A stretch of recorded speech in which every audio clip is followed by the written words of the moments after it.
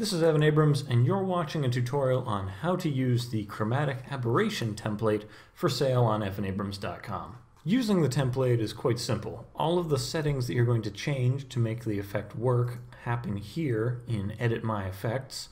So you can just go to the effects controls of that and change things like this top value here, which I'll expand so you can see it, which is how often does it shake, and you put in a value from 0 to 1, being 0, never, and 1 being always. And then how much does it shake, which is going to be the distance between the aberrations. So it's going to be a value from 0, being moving none, to as high as you like. So it can be as crazy as you believe it should be. A good value I find is 25.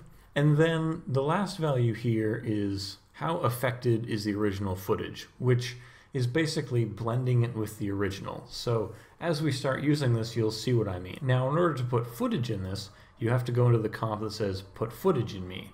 And so first you have to import some footage. And once you've brought the footage in, you just put the footage in right here where it says put footage above me. And this is just some silly stuff from a vacation, but you can get the idea that you put the footage here in above the part that says put footage in me. And I'm just going to turn the audio off so we don't have to hear it. And then when you go back here to the part that says edit me and you play it through, you can see that the effect is already being applied to the piece. Now when we go in and edit these effects, so let's say we want it to happen all the time, so we put this up to a full 1. Then we play that through, we can see it's always moving, and we'd like the effect to be, say, 100% visible. So what this means is that it is going to be as much as the effect can be applied, and as you can see, it's quite extreme in what it's doing. Or you can have it all the way down at 0, where nothing is happening, and everywhere in between. But it caps out at 100, as in 100% on. And this is really just balancing between the original image and the changes. So we're going to set this at 50 for our purposes here. And then when you start changing things like how much does it shake, you can see that it starts to go all the way from 0 being none, and then we start increasing it, and the distance left, right, up, and down starts to get more pronounced. So that's what it does. And then, like I said before, how often it's doing it is a value from 0 until 1, 0 being never.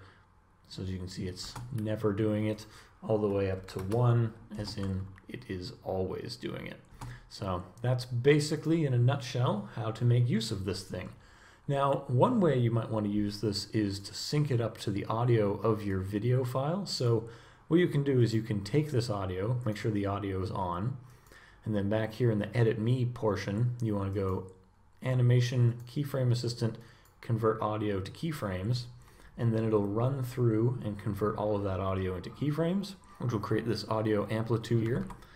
And when you look at its effects, you can see that it has the values of the audio that's going on, and then you can link these things like how much does it shake, how often does it shake, to the sliders of those channels. So if we hold down Alt and we click on, say, how much does it shake, and then we pick whip that to both sliders, it's going to be increasing the effect larger the louder something is. So that's just an easy way that you can have things sync up to audio if that's something that you're interested in doing. But in general, once you have the effects doing whatever you'd like, then you can either render things out of here using the render queue, or you can import this file directly into Premiere to be used there.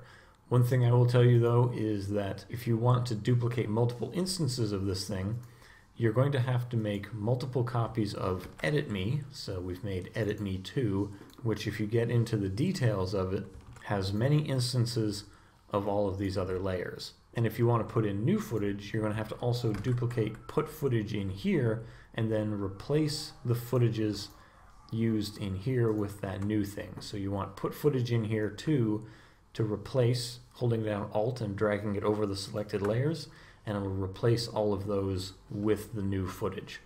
So then you can duplicate multiple instances of this, and then when you take this file and you put it into Premiere, then you can select all of the Edit Me's, which you can then rename things like Clip 1 and clip 2, etc., and it'll make sense when you import it in there. So this is how basically to use the Chromatic Aberration template. You do require Adobe After Effects CS 5.5 or newer in order to use it.